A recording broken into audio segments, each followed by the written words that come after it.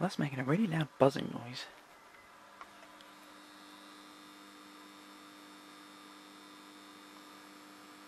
That doesn't sound right, does it?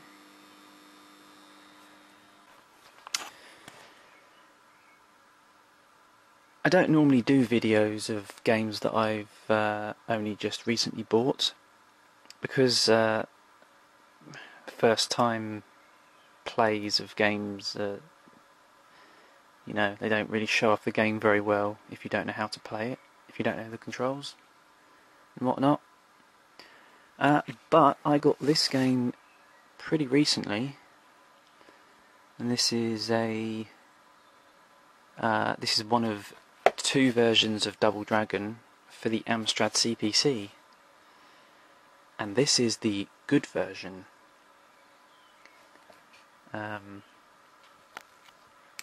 think this is also pretty uncommon as well, and it comes in this unusual plastic box, which I thought was pretty cool.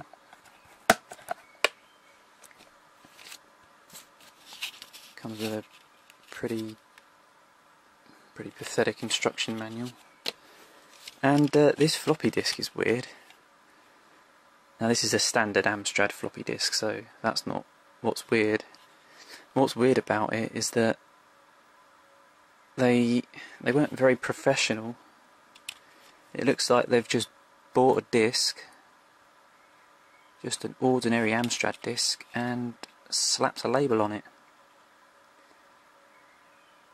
Now that's not to say that this is a pirate copy.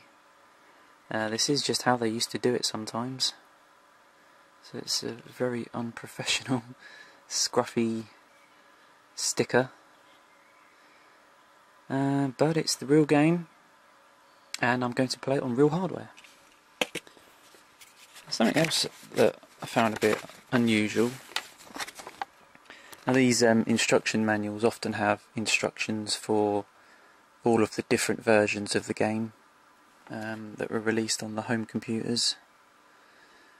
So it would have instructions for the PC, the Amiga, Commodore 64 and everything. But there's a special note at the back here.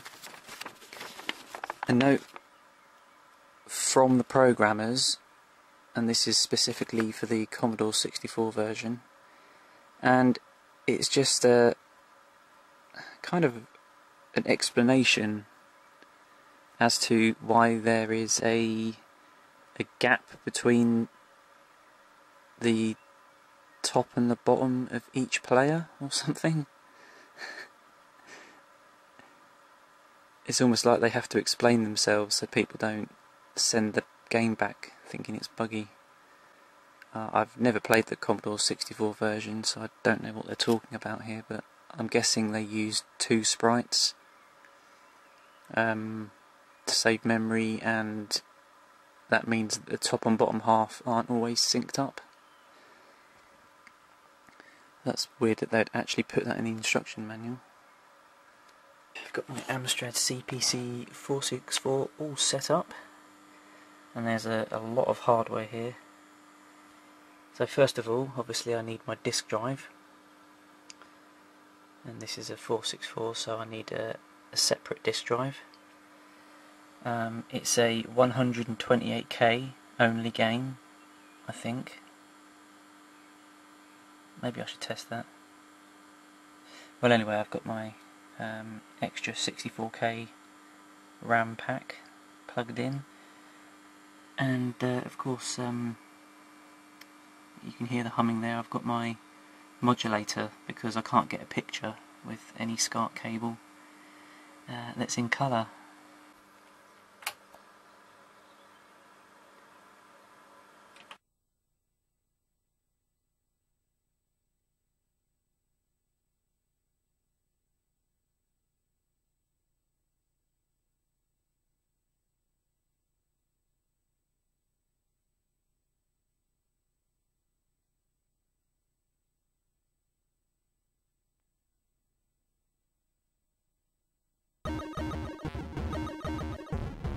Okay, it works.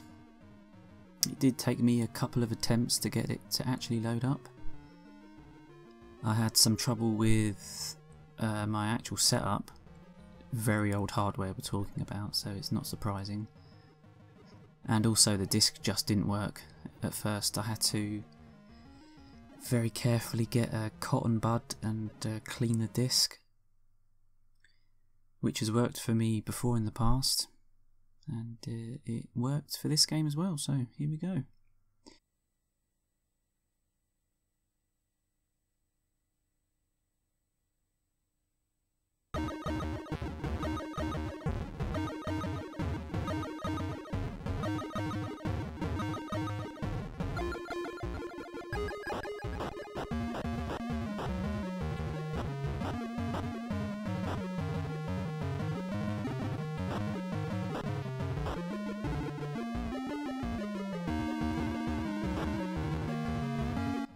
Working copy of the good version of Double Dragon.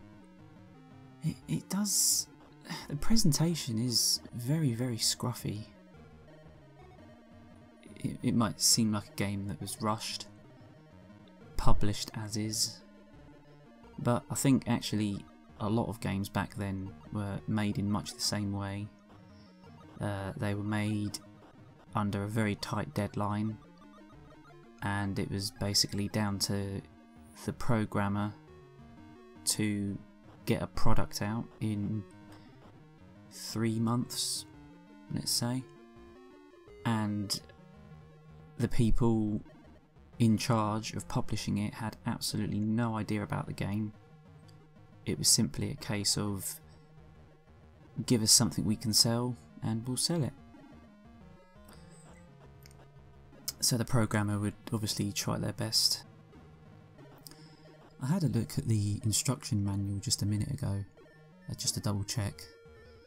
You can see here that I'm struggling to pick up the baseball bat, and that's because I thought the Amstrad version would be the same as the Spectrum version in terms of controls. I was just trying to pick up by pressing fire. But in this version you have to hold down and press fire.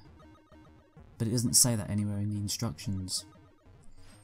A lot of these games that are on multiple formats will have an instruction book, and usually a pretty small instruction book, with controls for about 5-6 different versions. So obviously there's a lot of potential for mistakes. So it's not my fault. Let's put it that way. But you can't really avoid them because they are very, very useful in this game.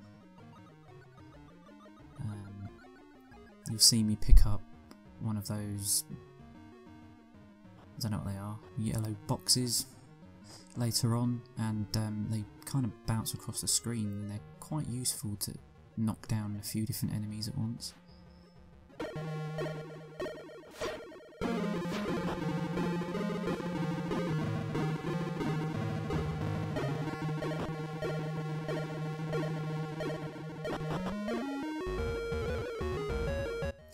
Oh yeah, I lost all my lives, and I reached across to my computer to press 1 to use a credit. I accidentally pressed 2, so I've got a second player here on screen. So I have to let him die before I can carry on, or just sort of move him along. But I suppose I could use him as a decoy. So remember that if you're ever playing a 2-player game, you can use the second player as a decoy. That's a pro gamer tip for you.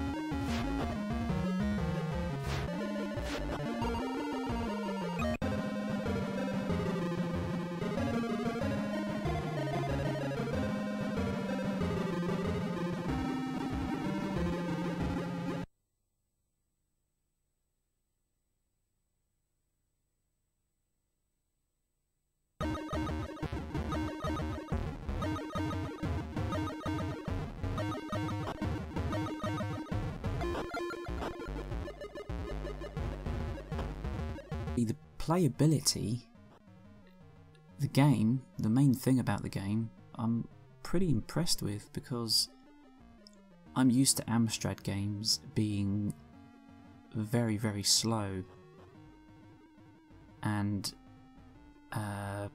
past a certain point, arcade conversions were just simply not going to be.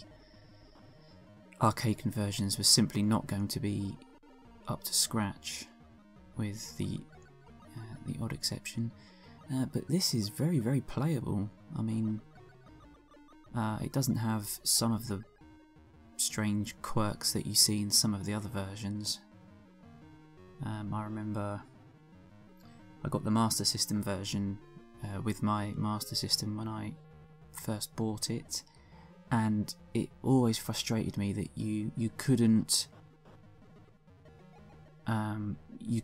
pin down an enemy when you were attacking them. So you'd walk up to them and you'd start punching them, and they'd just do a flying kick to your face midway through your combo. And with that, it's just impossible to play through it without either resorting to one move or just accepting that you're going to take hits constantly. But this version is very playable, actually. I'm quite impressed with it.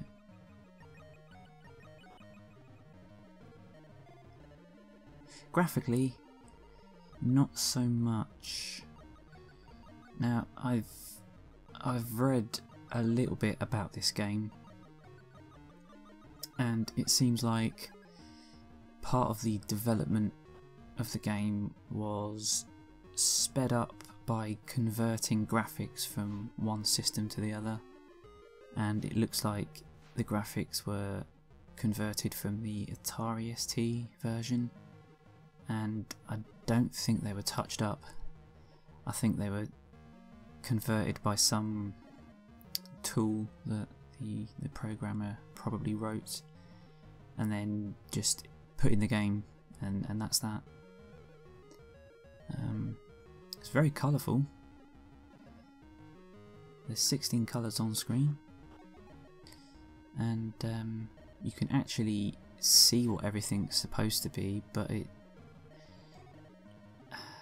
is all pretty ill-defined, I have to say.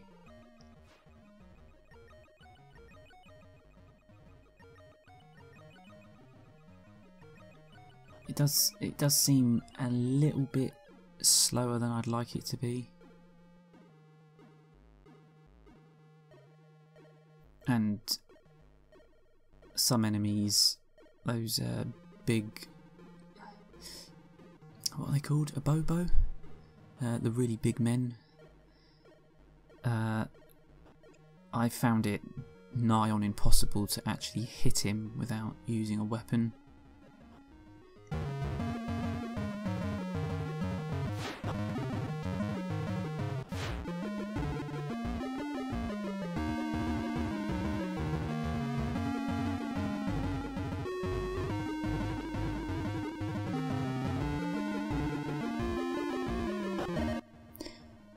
There can be quite a lot going on screen at once in this game.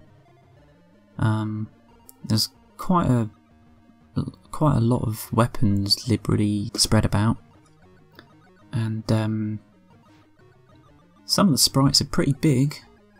You can have 2 players, and you can have, it looks like, about 3 or 4 enemies on screen at once. So yeah, that's pretty good stuff, actually.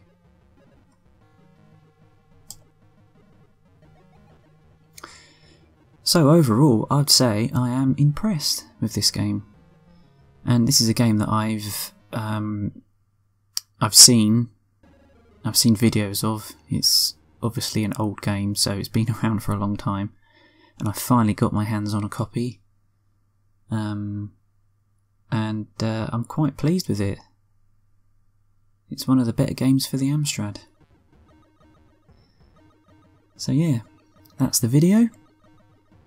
And if you watched, then thank you for watching.